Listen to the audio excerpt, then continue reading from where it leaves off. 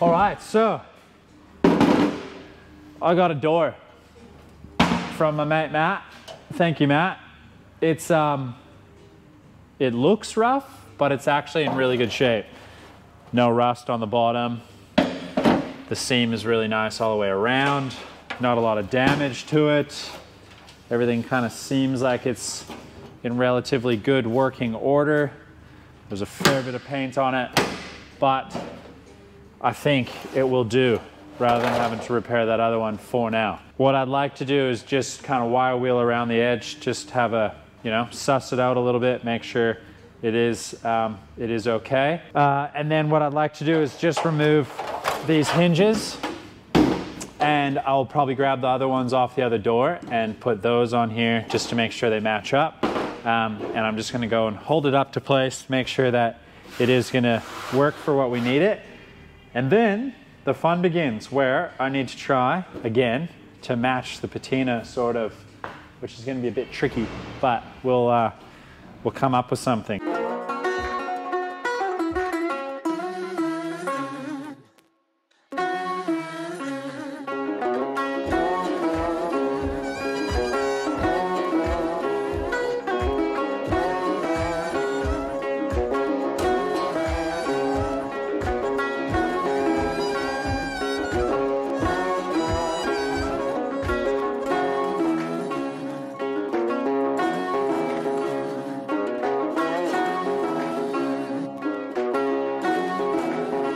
First off, let's remove these hinges. Might need a little bit of heat. They are stuck in there, but I think I should just be able to pull these ones. Oh, that one's all good. So try a little bit of heat. If the heat doesn't work, I'll drill them out again, and we'll pull these off, and then I can put the other ones inside. We can hold it up, make sure it works. Hello, how are you? I'm living on the moon. I'm calling from a telephone inside of a saloon. The only other person here left many years ago, and now I sit here at the bar feeling so alone.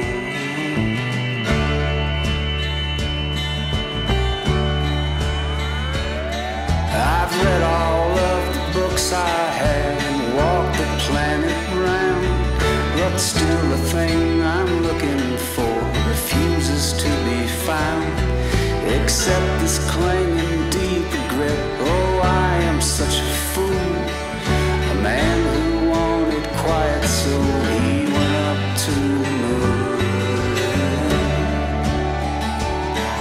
But now this precious solitude I once thought so sublime has changed my sense of what is real and what is in my mind.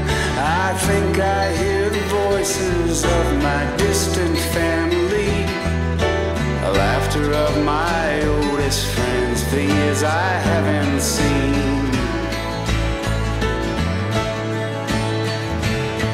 I know that that's impossible, I tell myself each day, but no one stops those growing sounds, they will not go away. But no one comes here for me, which was my own cruel design. There's nothing left but dusty dreams and memories and time.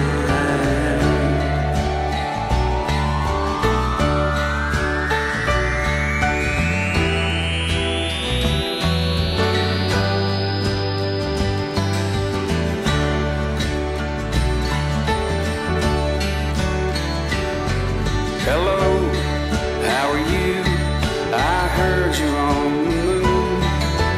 Tell us why you went up there. It's very strange of you. Now we all know that you're the kind of person who must find. We can start to play around with that. Screw up this door like we screwed up the other door.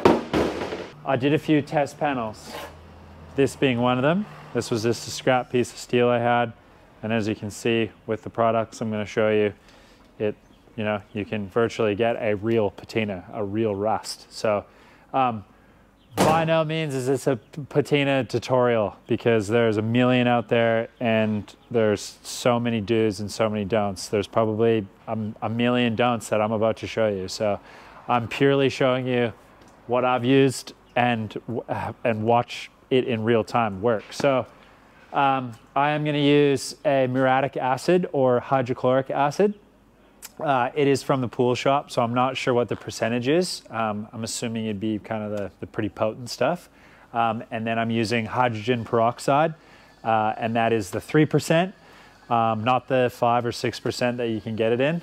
It's weird, in Australia you can only get like tiny little bottles, so you buy like a bunch of them, but back home you can buy a big one. So I still haven't found out an area where I can buy like a nice big jug of it. But so what I'm basically just going to kind of explain what I'm about to do. So this is that door I just showed you, and we have kind of cleaned up the backside. It looks really nice. I'm actually very surprised how good of condition this door is, especially rust-wise that we're about to create on it.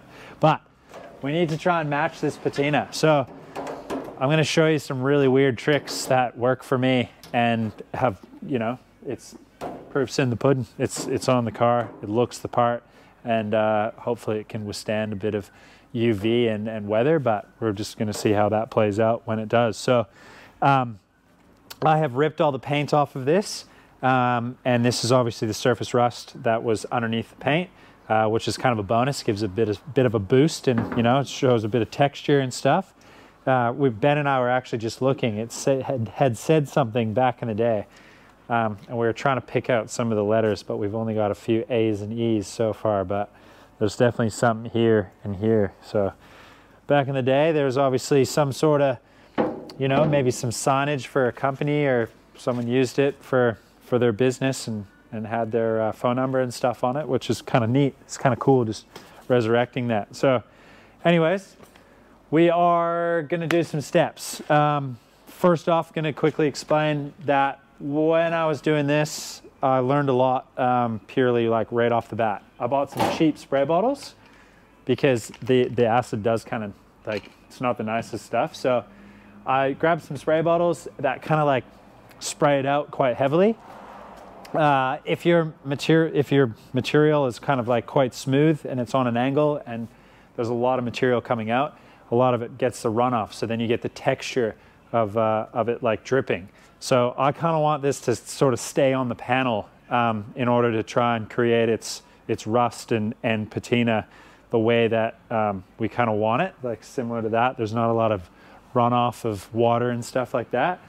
So I've put it in better squirt bottles. These things kind of have like almost like a mist thing on them, which you can kind of just go and just lightly put it on, and we'll do multiple coats.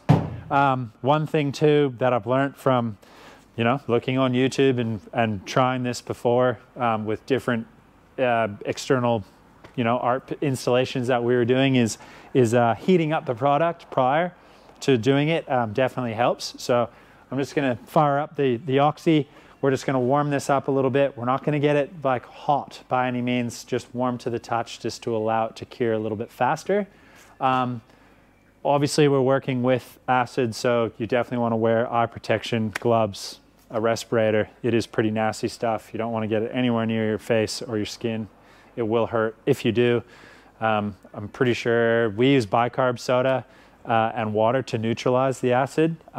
Baking soda does work, but I've learned from quite a few people that bicarb soda is best. So after you know, have got your patina that you want, we will mix in a bit of bicarb soda with some water and wash it off. So I'm gonna grab my eye protection and we're just gonna warm this panel up now.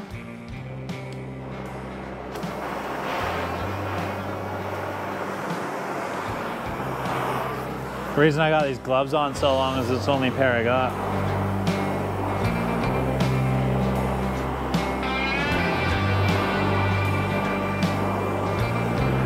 Just gonna test this. Perfect. All right. So I'm just gonna put my mask on and I'm just gonna spray the acid on quite lightly, try and get quite a uniform coat on there. All right.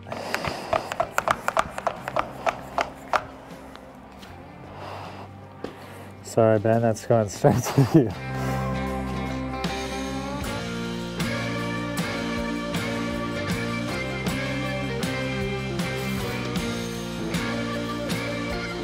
So you can see the acid is already starting to eat the rust that's actually on there already. I'm just kind of looking down, making sure I got a relatively good coat on there. It's not dripping or anything, which is good. So now we have the hydrogen peroxide, 3%. Same deal, nice mist coat. And you're gonna see it, it basically works right away.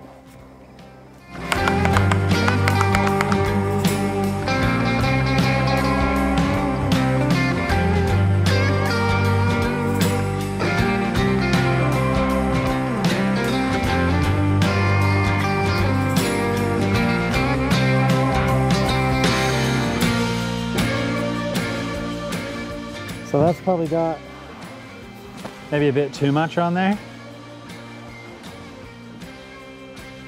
but it will start to work. Maybe heat it up just a little bit.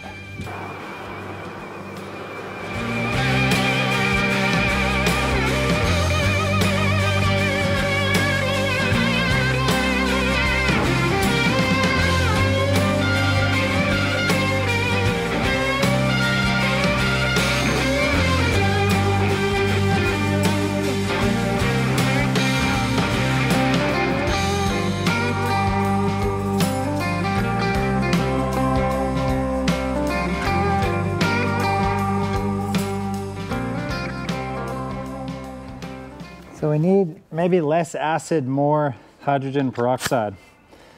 But it's all right, we're learning. You can see like where the acid stays, obviously it keeps it clean. So we need the sun to come out, that would help.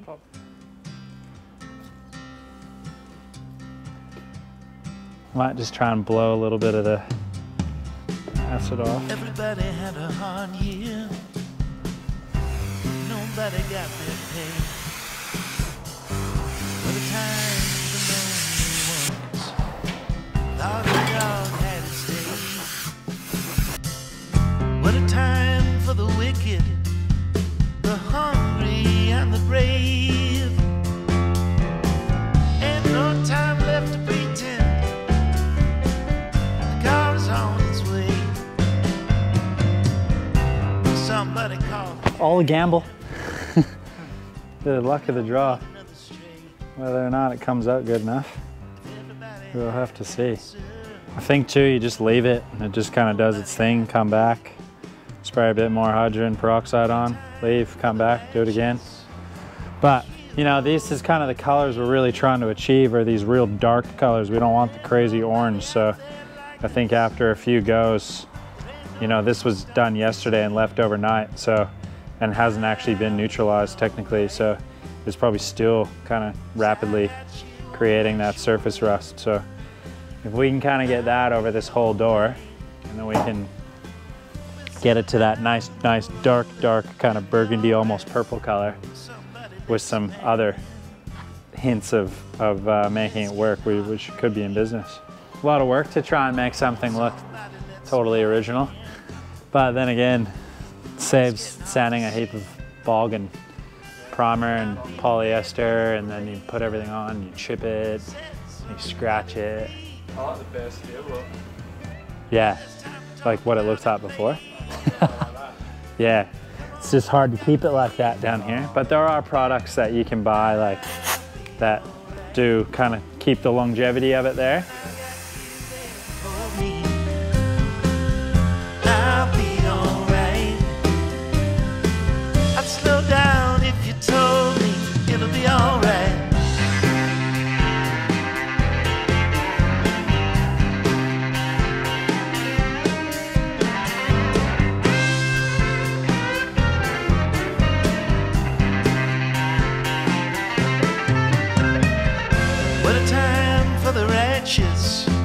The hero never came. Obviously it's kind of probably too hot, the panel maybe, that's why it's bubbling, but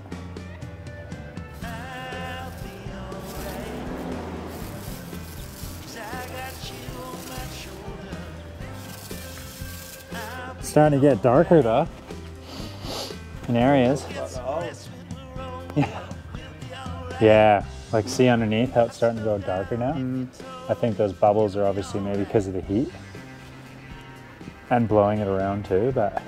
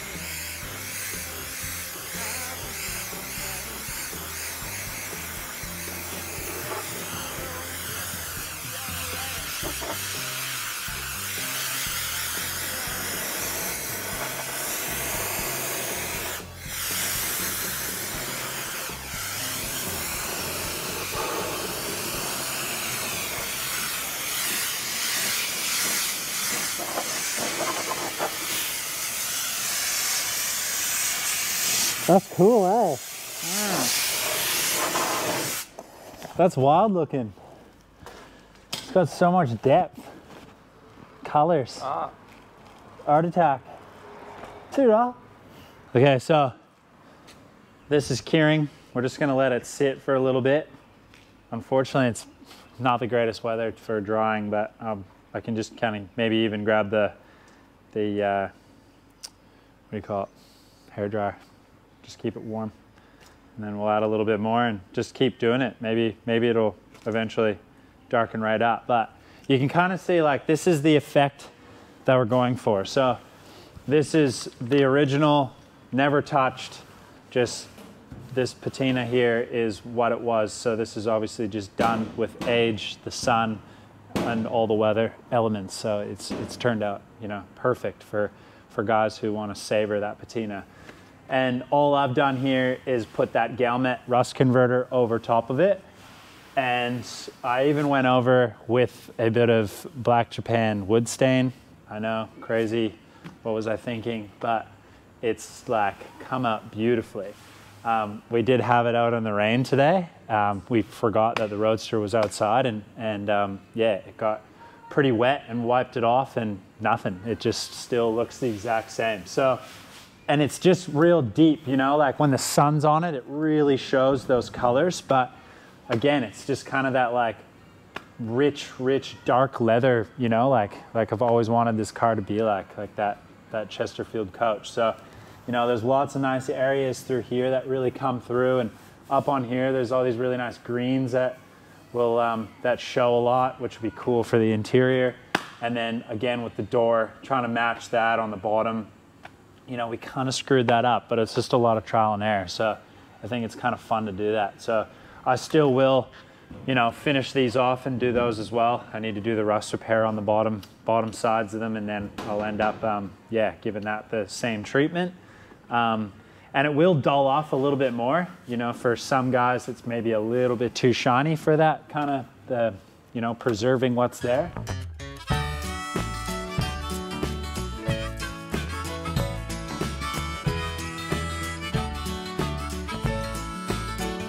She thinks I'm a little lazy, I think she's a little crazy. We like summer and we like spring, watching wrestling in the ring. She ain't shy, she speaks her mind, tough as nails and smooth as wine. We burn hot as kerosene, baby, we got our own thing. She ain't skinny and I ain't tall, and that don't bother us at all. I run naked through the yard, she flash every police car, drinking wine and getting tired, and shooting out the damn street lights.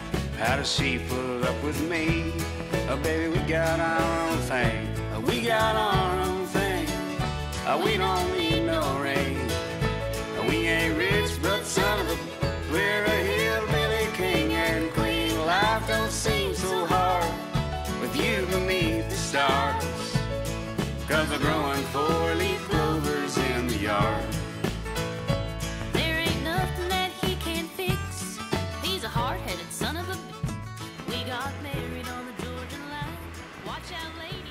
Pretty nice to walk into that every day. So here we go. Kind of want to try and show you without the shadows, but this is what we've got so far. It's pretty cool. I really like this dark stuff, and we've got a lot of it. I think if we kept applying it, obviously it would, you know, kind of keep going, but this is where we can kind of get this darker by using that stain. And then obviously I want to run the Galmet over it to kind of seal it, as well as convert it back to, you know, kind of killing it. So we're doing some weird steps here trying to get this to match, but the really dark stuff is quite nice. And I mean, I know this is really dark, but this side's already been kind of treated. But you can kind of see, like, this is what we're trying to achieve right now. This is that test piece that I've left out. Now this has been a couple of days, so this too has gotten really nice as well. But what I have done, and what we're going to do right now, is I'm gonna set this up. The kettle is boiling right now, and I've got some bicarb soda I'm just gonna throw in there, and we're just gonna pour it over that to neutralize the acid. Okay, so here we go. We're just gonna pour this over. This is also just gonna kind of take a little bit of the surface, like, soot that you can kind of get on your finger off. Get out of the light for you.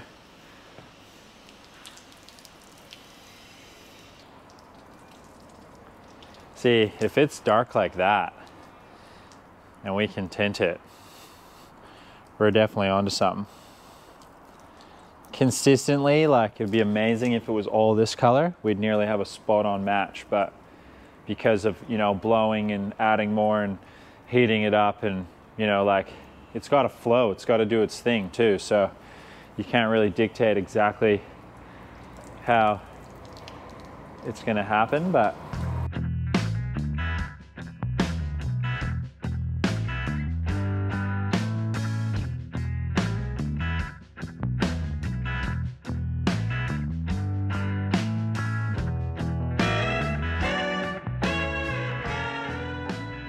okay, so we got it back over. We've neutralized it with boiling water and the bicarb soda, giving it a light wipe.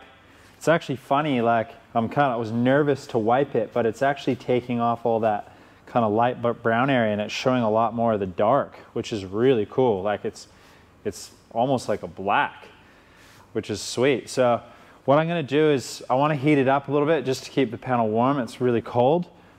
Just gonna quickly warm it up with the torch. Nothing, you know, just still to the touch, just warm, and just draw a couple of areas that are still a little bit damp, and then we're gonna try and put our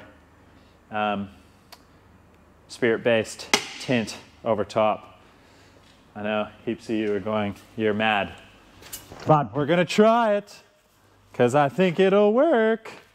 Again, like, wiping it, I'm a bit nervous, but I suppose we could always do it again if we had to.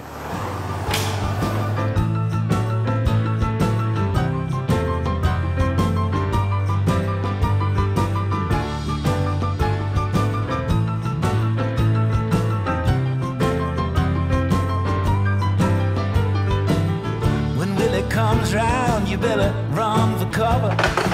All right, so let's just see what this does. We can even just kind of test it a little bit on the bottom.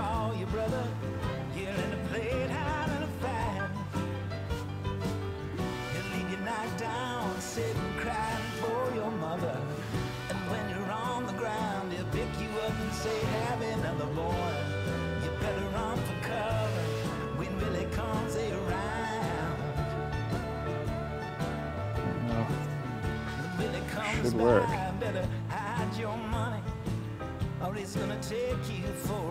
don't know how this is all going to play with putting the Galmet over top of it, though. I've never done that.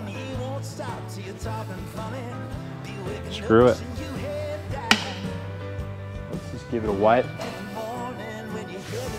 See what happens, hey?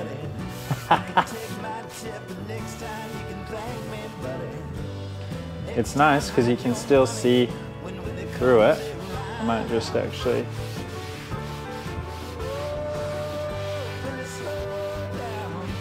Oh, get out of it.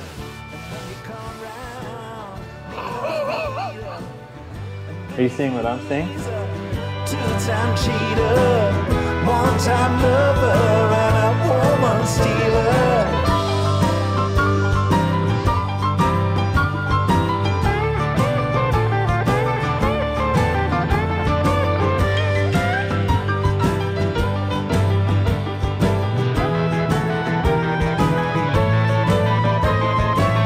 When Billy comes round, better hold your lover. You step out the door, he's gonna step right in without a sound and take her home and leave you sleeping on the floor and leave you dreaming about the one who left you for another. And when you're on the ground, he'll wake you up, say thank you, brother. Next time, hold your lover when Billy comes around.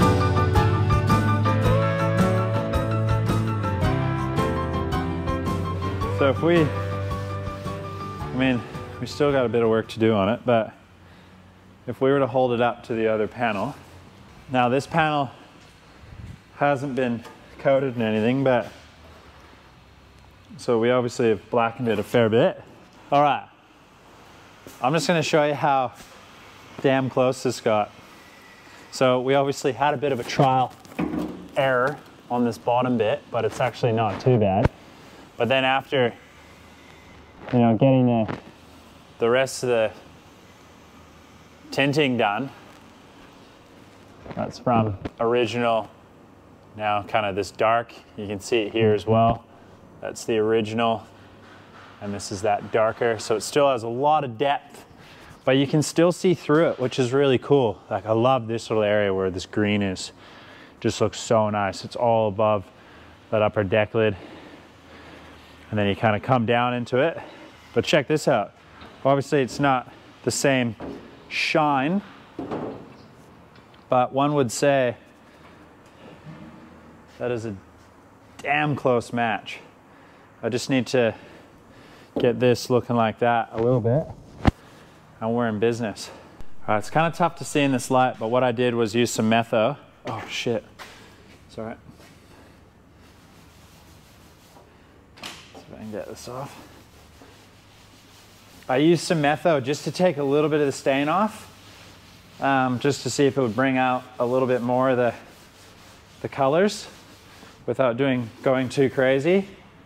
And if I show you, like, this is kind of what we started with, that real orangey color, and now it's got this real black color. So if we take it outside, okay, it's kind of hard to see, obviously because of the light, the angle of this to that.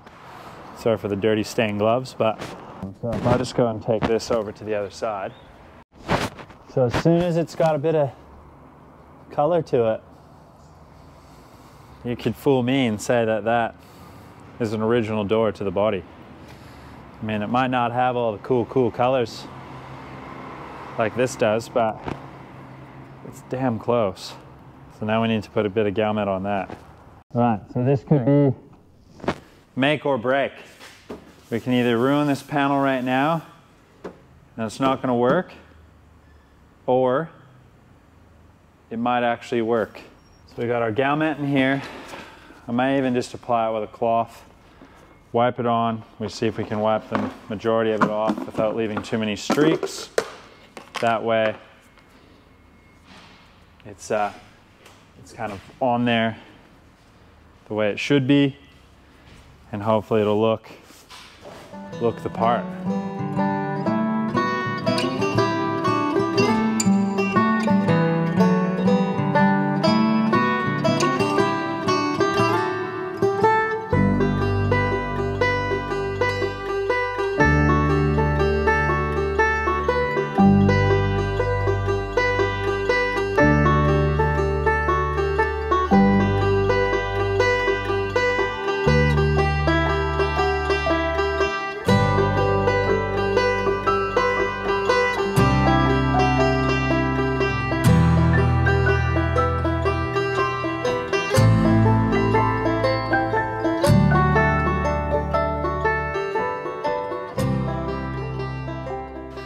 right, so the door's on and pretty damn close. I mean, it's maybe off a little bit. It might be a little bit too dark.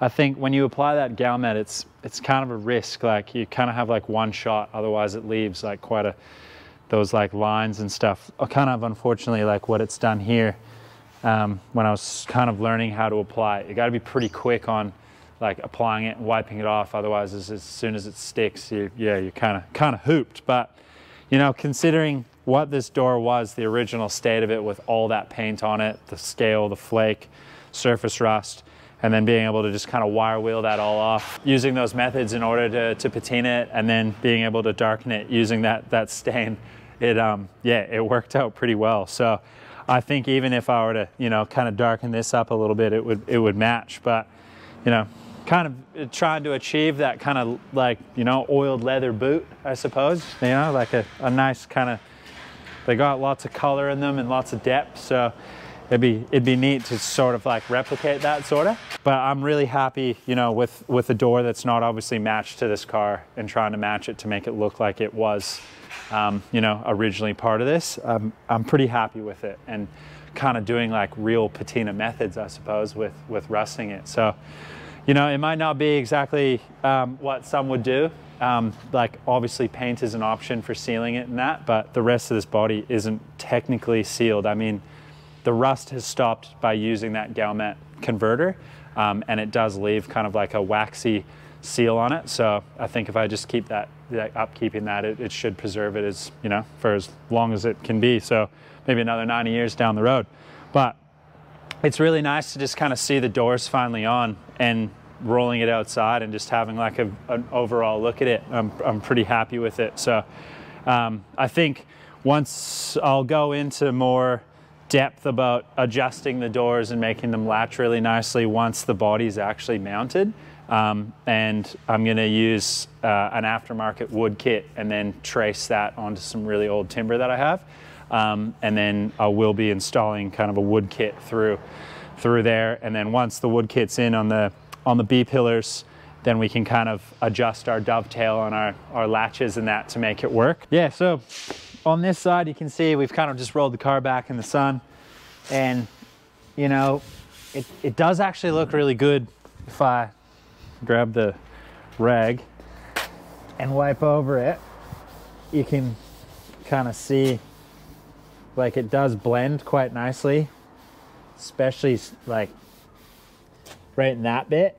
Looks really nice. So there's a bit of playing around I can still do to kind of get that to work and you know, match that really nice quarter, especially with those colors I've mentioned before. Especially in the sun, you can really see those greens come out. Yes, very cool, a lot of character. But yeah, I'm just so happy with the way that this door has kind of turned out, considering, you know, what we were working with. You know, like 99% of people probably would have just turfed it, including myself. And if it wasn't for Carl's enthusiasm, like, I don't think I probably would have tackled it. I would have just tried to find another door and you know, done what we had done to the other side. So it was really nice to challenge ourselves, like using the power hammer, using those profile dies, creating the inner structure, you know, watching Carl kind of straighten that bit out, and then, you know, was able to kind of get the outer skin straight and get all those big dents in the crease out, you know, using like the heat shrinker, the shrinking disc, stuff like that. So it was really nice to just be able to kind of be hands-on on all the tools and create something that, you know, was hopefully looking like it hadn't been done. So I think a little bit, some finer tweaks to the bottom and a little bit of adjustment once again the body's bolted down. It'll be, you know, really nice to just kind of say, hey, look, this door was so badly damaged, and now it kind of works. We've sanded the inside still, so I will obviously give this and the other one an initial coat of that Pour 15 probably. I haven't welded the edge yet because it still has a little bit of tweaking in here, so I want to make sure that when the body is bolted on and the doors, as you can see here, you know, if you kind of pull them back on the cowl, it kind of gives you a bit better idea of there is a fair amount of adjustment that you can do to make sure that they work. So I will definitely spend the time to make sure that they click really nicely on the new latches. On to a little bit more rust repair, and then we are nearly at the point of kind of getting everything removed off the chassis and start to paint everything and reassemble it for final assembly. Hopefully you guys enjoyed that video. Yeah, make sure you like, subscribe, hit notifications.